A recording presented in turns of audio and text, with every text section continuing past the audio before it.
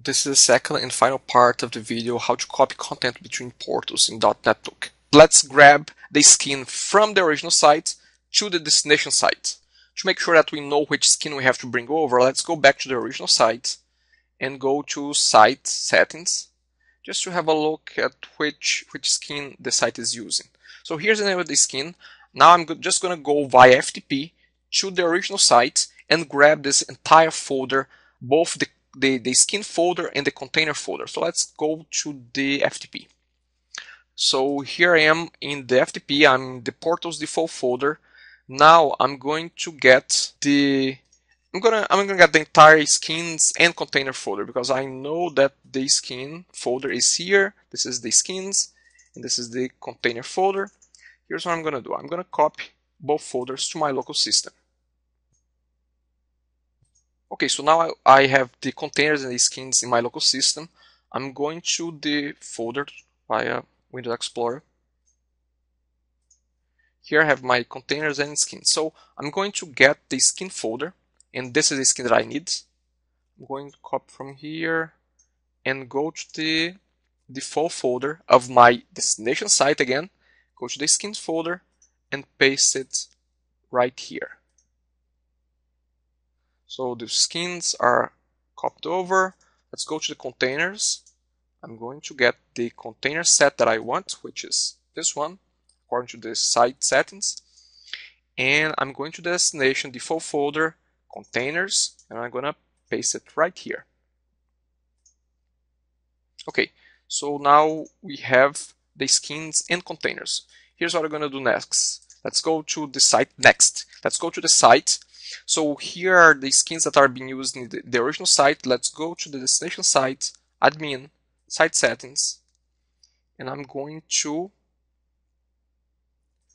check appearance, and here's what I'm gonna do. I'm gonna make sure that they have the same options. Horizontal image,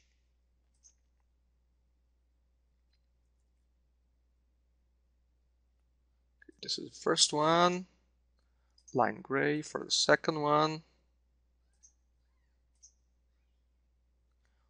horizontal image for the edit skin, and let's select admin for the edit container. Okay, so now let's just click update under site settings, and here we have our new look. So it's getting there, it's getting close. Let's go back to the home again. This is the destination site, so we are getting close to the original one. Now next problem that we have is about the images. The images are not showing here. They show as a broken link. So this is easy.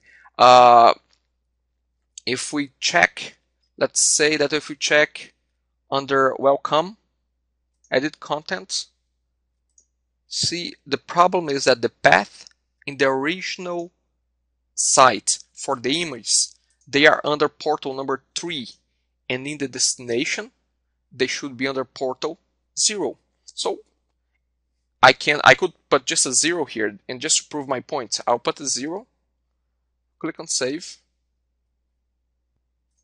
and if I click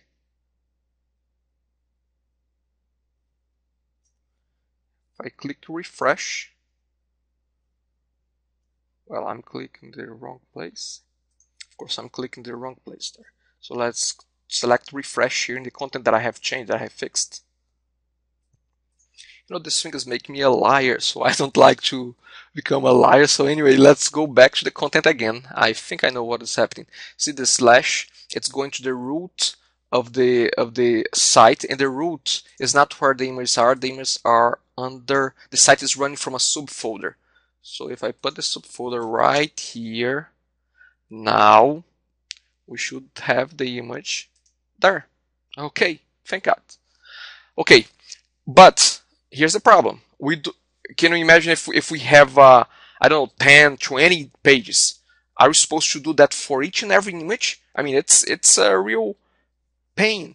I mean, we are making this whole process here to make things easier to transfer the content over. So again, if we face a problem like that, I have a little script for you that you can run to replace an old path with a new one that we want to use here. And I will post the script in the video blog page for this video. Okay, now let's grab the script. I'll explain a little bit about the script and I'll make it available so you can run. But once you run the script, it will change the path for each and every image in the site, and all the images will be back automatically. So I just went to my tips and tricks folder to get this script, and I'm gonna show you what you have to do to change the path for those images that we got a problem. See, this script, what it does, it searches for an old string, it replaces by a new string, and the old one is, of course, the old path. Let's grab an example from here. So where is the second image? Okay, so here's an old path.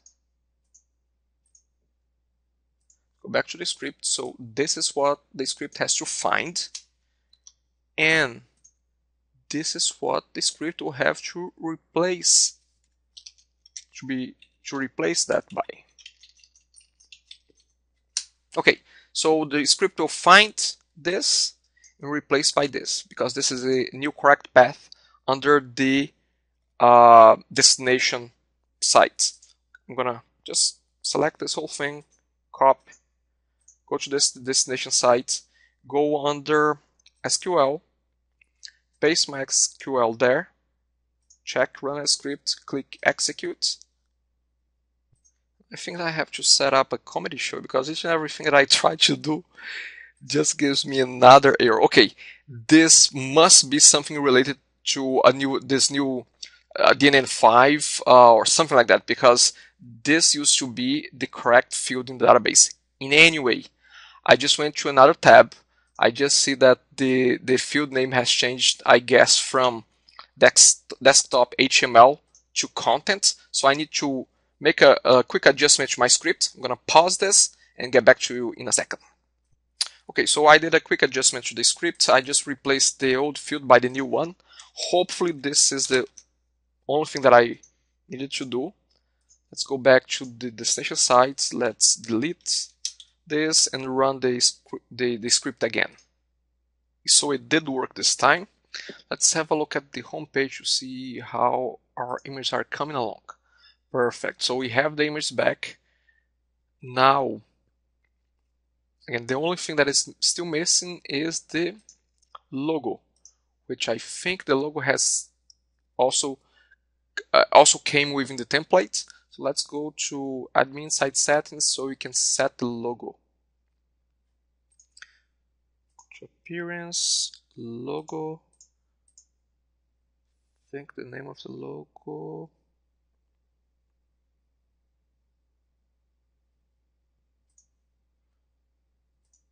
Okay, so here's the logo from the original site, and let's click update.